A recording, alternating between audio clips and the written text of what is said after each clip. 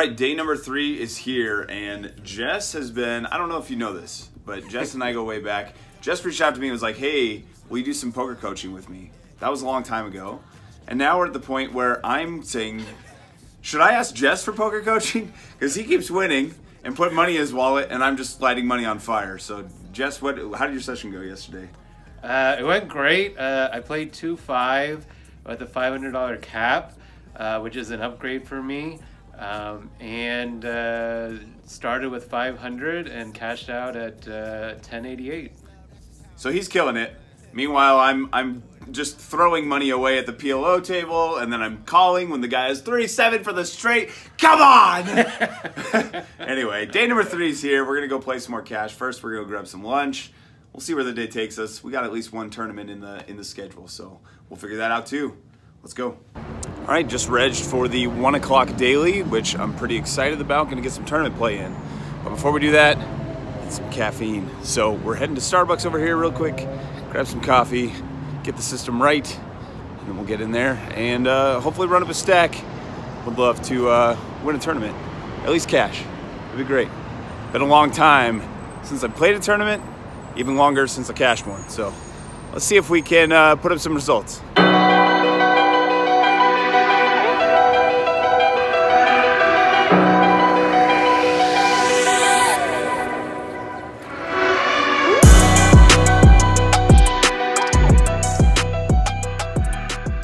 Done with the first 4 levels, was sitting in a pretty good spot, up about, let's see, up about 9K on the stack, 25,000 to start.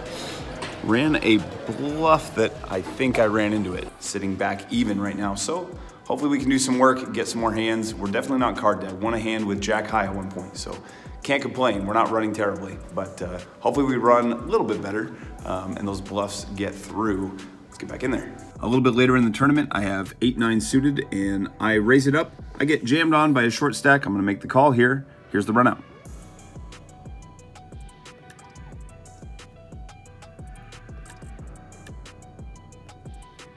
So while playing the tournament, I didn't film every hand. What I decided to do was just be really present and then film the all-ins. 2 hands that really mattered that I didn't get to film because it wasn't a big jam right away. You know, we kind of maneuvered a lot. But here's where it went. One of them was, I have pocket aces. I raise, I get a caller in the big blind. We go to a flop of 8-8 deuce. And his body language says, I'm interested in this flop.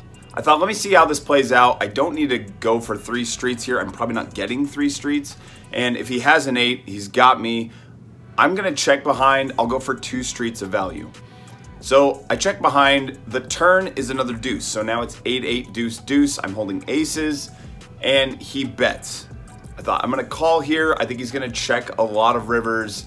I've under-rep my hand. I'll bet I should be able to get value on the river. So I decided to go ahead and make the call, give him a chance to hang himself if he's feeling kind of frisky. River is an ace. Okay, so this just got interesting. He checks to me now. So it's not an 8, right? He shouldn't have an 8 here. And I'm like, how can I get value?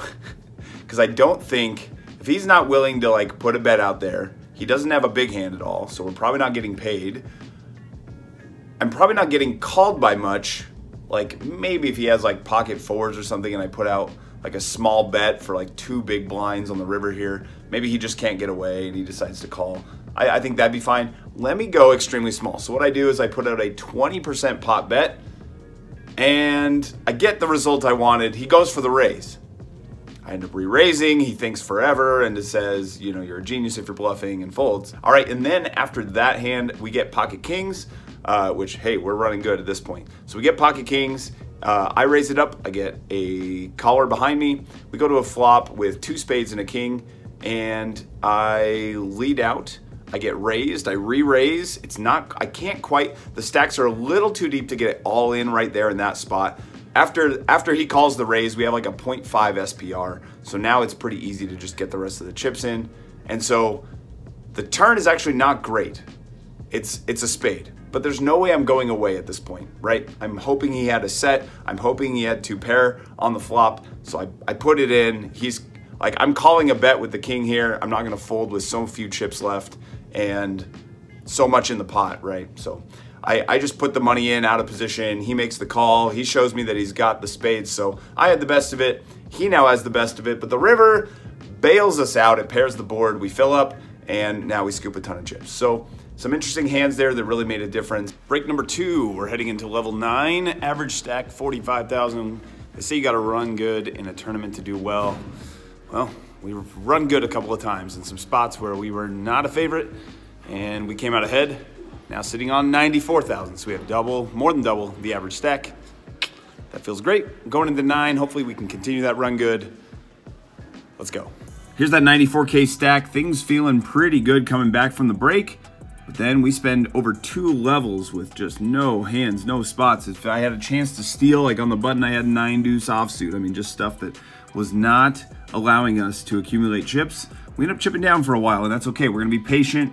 We don't need to go super aggressive. Let's wait. We have time to pick some spots. Now we have about 16 big blinds. Open up, get a call, or get jammed on. We're gonna call. Here's the run out.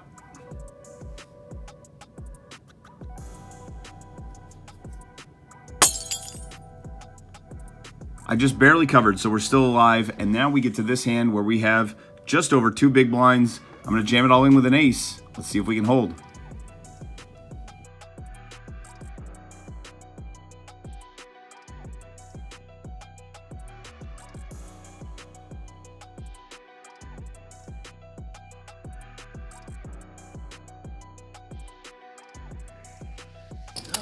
Yeah, still in there.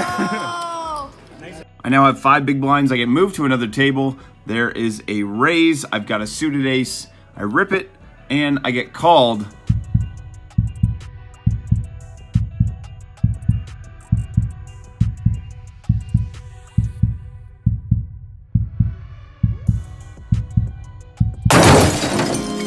Fairly disappointed to be that close to the cash and then to bust, but hey, a part of me is ecstatic because now I get to go play PLO. Let's take a walk down to the Aria.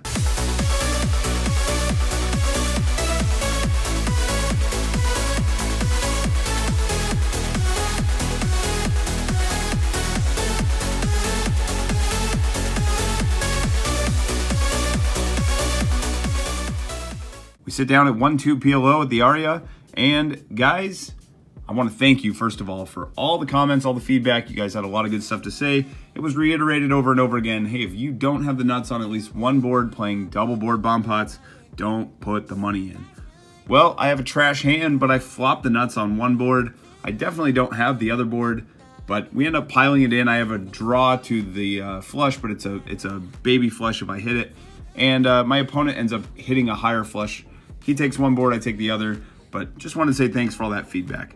As the night goes on, we turn this hand into a straight, we turn this hand into a straight, and on the final board here, we hit the nut flush and end up going for 2 straights. On the river, the board pairs, I probably should have gone for some thin value when he checked to me, just because I don't think he's going to be the player to check with a full house. I think he would have gone for the lead.